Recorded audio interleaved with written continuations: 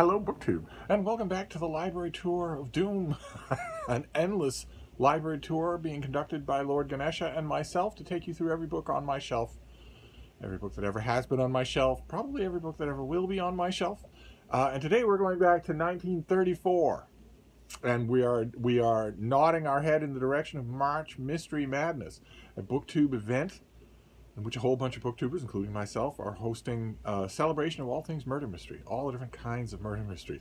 And this, we go back to The Mystery of the Cape Cod Tavern by the great Boston writer Phoebe Atwood Taylor. This is an A.C. Mayo murder mystery, a set on Cape Cod. And A.C. Mayo was a character that this author stumbled upon and really struck gold with. He is sort of a handyman and omniscient savant who lives on Cape Cod, the old Cape Cod, as everyone always mentions in these stories. Every character, no matter what age, is always telling some newcomer off, only you'd known the Cape in the old days. And that is still an absolute reflexive thing that readers do, and that Cape Cod people do to this day. It's 2021.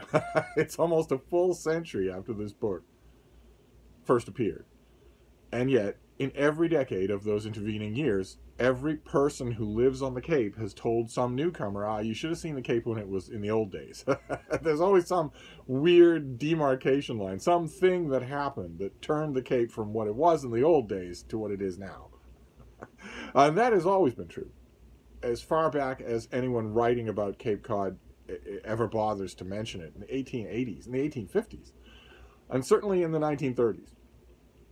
Phoebe Atwood Taylor knew Cape Cod really well, and A.C. Mayo is her Sherlock of the sand dunes. Her Cod Sherlock he solves murder mysteries, and he's become famous for it. This is, I can't quite remember if this is like the third or the fourth A.C. Mayo story, but they go on for a long time after that. And a lot of you of a certain age will remember this whole series in a very distinctive mass market paperback set back in 30 years ago, maybe even 40 years ago. Very distinctive white spine mass market paperbacks of all of these. And I believe a bunch of this author's other work as well, but certainly all the A.C. Mayo books. I used to have that set forever and ever. I used to recommend it to people who come in to the bookstore looking for a certain kind of murder mystery. And I had that set even though it wasn't really that well made. It was distinctive, but it wasn't really that well made. The bindings were terrible. You really couldn't beat those books up. You had to be very delicate with them, and I'm not very delicate with my books. Whereas this is a 1934 hardcover. This is what somebody in a bookstore would have seen. It's got the rationing, the cheap, almost pulp paper. And what was, do we have the original price? This was 75 cents. And this copy was actually sold at the Old Corner Bookstore in Boston back when it was a going concern as a general interest bookstore. Then the Old Corner Bookstore is a literary landmark in its own right. Parnassus Corner is a book that is in this room that's largely about that bookstore. And it underwent a whole bunch of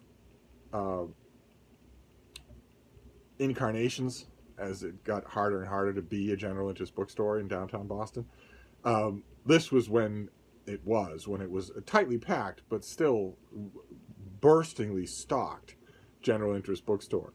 And this is the story. It doesn't start with A.C. Mayo. He is a little bit enigmatic. I mean, he's outgoing. He's an old school Cape Codder of a type that in the 1920s and 1930s was a figure of both affection and comedy. They talked in a very certain way. They had their own way of doing things, a very laconic, down east, archetypal New Englander. And this book doesn't start off with him. It starts off with the aunt of a character in the town where A.C. Mayo lives and works, Weesit, the fictional town of Weesit. The aunt of one of those people has been summoned to the little town, and she encounters not only a love affair that she would rather squash quickly, but also mysteries start to crop up. And this is the only A.C. Mayo murder mystery that I have in one of these hardcovers. Oh, there you go. Oh, this is the fourth case. Look at that. It says it right on there. Okay, yeah, this is the fourth A.C. Mayo novel, the Cape Cod Mystery, the Cape Cod Players, the mystery of the Cape Cod Players and whatnot.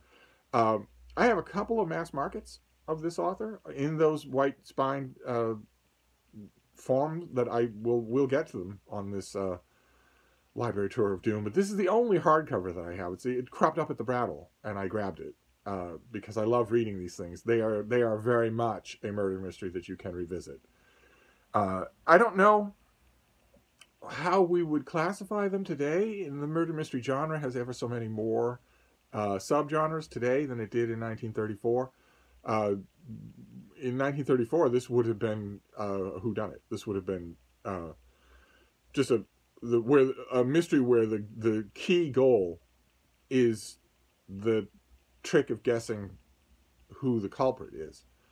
That has become sort of an RNA that runs through all types of mysteries now. I think these would probably be considered cozy mysteries now, even though A.C. Mayo in his seafaring days had adventures all over the world and is ready in a tight spot. I still think these would probably be considered cozy mysteries. But there's also a strand of murder mysteries that really plays off location. They're usually still cozy mysteries, but even so, the Cape Cod of the 1930s comes through wonderfully in these books, just wonderfully. Actually, the 1930s does just in general. You have to listen carefully for the echoes. Like, for instance, the aunt that we're talking about, who starts off this book. We start off she narrates that opening chapter, and she herself, A.C. Mayo, is famous when this book takes off. He is known in Cape Cod circles as a sleuthing marvel, but she's also famous. As one-time tennis star 30 years ago, who made headlines, who outgolfed the Prince of Wales and whatnot. And one of the characters in the opening chapter of this book mentions that she could be found swimming the Hellespont, or hiking in India, or messing around with the Hitlerites in Germany in 1934. When that could have been a very dicey thing, but no implication like what we think of it today. Those reflections come up all through here. The types of cars, the types of household goods, types of attitudes. And Phoebe Atwood Taylor very much wanted to show all sorts of rustic and quirky New Englanders, especially Cape Codders, but also to create a kind of carefree atmosphere, even though they're murder mysteries. It's the early books. I think it's sort of petering out by the time you get to this book, and you can really tell. You can really see the tone of it. The earlier books are a little more serious.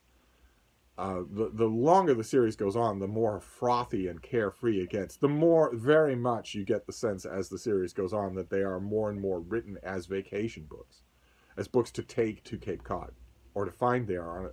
But in sort of carefree vacation week where you don't want to think about anything gruesome. And all I could think about when I was reading, I read this. I got this at the Brattle probably 2 or 3 years ago, and reread it right away.